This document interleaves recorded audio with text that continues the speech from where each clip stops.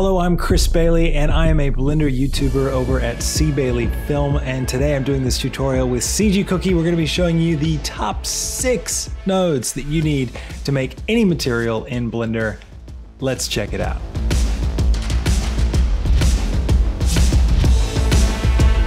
Now don't forget to check out cgcookie.com. We've got an amazing collection of tutorials and resources there for you to check out. You can sign up with a free account today to get started. So here's my sphere. I'm going to go ahead and click New under the Material tab to create a new material on it, and automatically it creates the beginning, which is the principal BSDF shader and the material output. So what are our 5 nodes? Well, first off, we're going to talk about the texture coordinate node.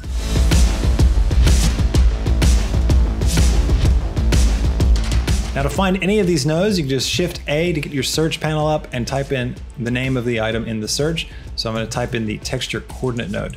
The texture coordinate node is great for positioning textures onto your 3D object. If you've got UVs that you've laid out, this is how you can access them. By default, Blender uses the generated texture coordinate, and we're going to see in a minute how this is going to be powerful and how we can use it to unlock some really cool material properties. The next material node that we're going to talk about is the color ramp node. Now the color ramp node is one of the most fundamental ways to put color into your material, but it's also a great way to begin to manipulate other things like textures. Now, all you do is you can create your color ramp. I'll just show you basically plug it into the base color here of my object, and I can drag these around, but you can see that it's just uniformly changing the color of my sphere. However, if I choose to use one of these coordinates, it's going to actually help place it. So if I place the generated into the factor here, you can see that I can start to get some specific control where I'm getting the gradient to appear on my object itself. So you can make some really interesting stuff just with this alone. The next node we're going to talk about is the noise texture node. Let's take a look.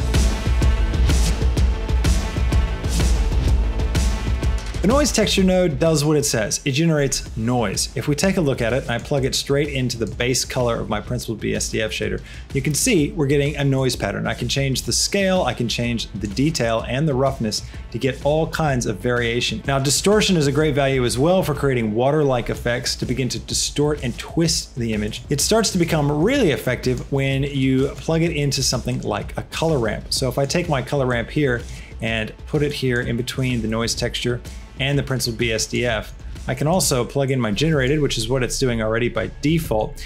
And now I've got a really interesting looking shader. And you can see by using the color ramp, I can crunch down and eliminate sections of this noise or allow more of it to come through. If you come all the way down on your detail and your roughness, you're gonna get these really nice kind of amorphous blob type shapes. And if you come over to your color ramp and switch from linear interpolation to something like constant, you're going to get a real hard-edged look to get really interesting cartoon effects. The next node we're going to look at is the Voronoi texture.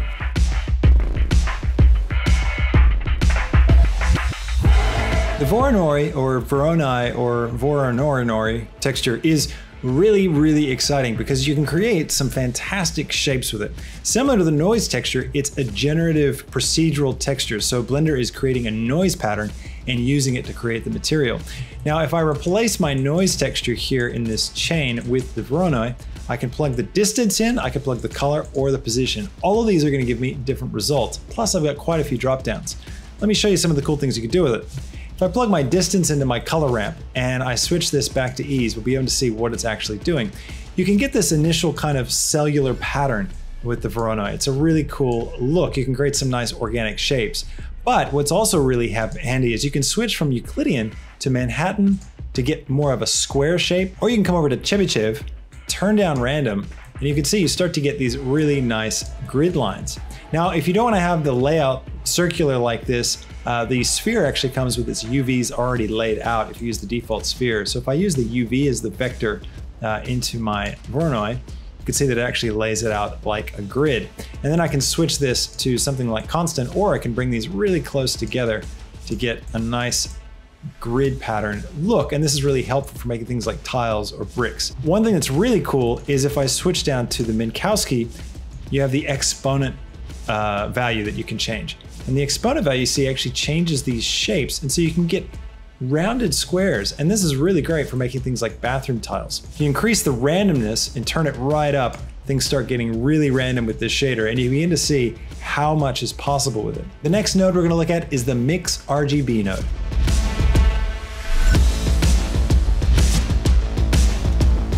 Now the Mix RGB node does what it says. It mixes. It mixes two different types of color, but it can also mix other things as well. Let's take a look. So first I'm going to grab this up here and I'm going to stick it in between the Voronoi and the color ramp.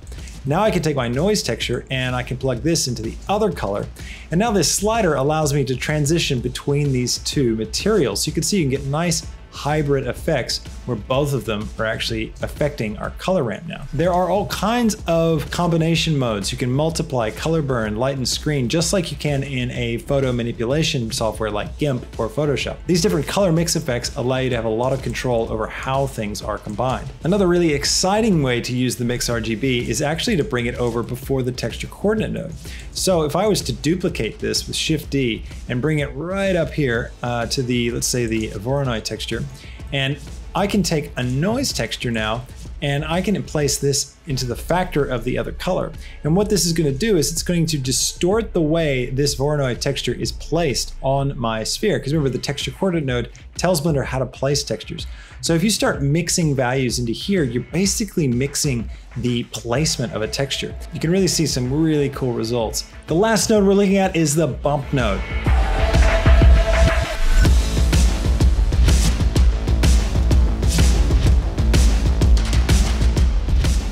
The bump node can take any black and white value and turn it into height map information for Blender in order to simulate more geometry than you really have. I'm going to take this system here that we've just created, but instead of piping it into this color ramp, I'm going to create another color ramp. And I'll stick it right here before the bump node, and I'll bring this color into the factor. Now let me show you what this looks like. I'll just plug it first into the base color to replace this one, so you can see it. It's just a black and white image.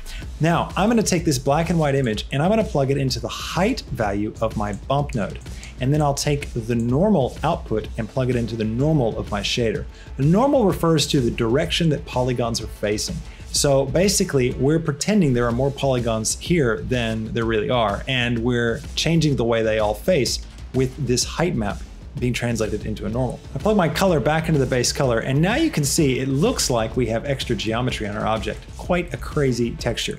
You can back off the strength to get a nice in-between effect if you don't want it to be too strong, or if you're playing around with a color ramp, you can actually control different sections by cutting areas out with the color ramp, or change the value. Instead of pure black and pure white, if you come to more gray tones, it's going to soften up your bump. It won't make it quite as strong. Now, as a final touch, I'll just talk through what are the things you need to know about the principled BSDF in order to really kind of land your material. Now, we've got quite a few values that you can mess around with, but the main ones to focus on are your base color, which sets the color for your object, subsurface, which allows it to be a translucent material, and I'll demonstrate that in a moment, metallic, which can make your material look like it's made of metal. You can see if I drag this up, it looks like it's made of metal now. Very straightforward. Specular, which affects how much the highlights are visible, how much highlight there is based on the lights. Roughness, which is a very important one. This one determines how much your material reflects the environment. The closer it gets to 0, the more like a mirror it becomes.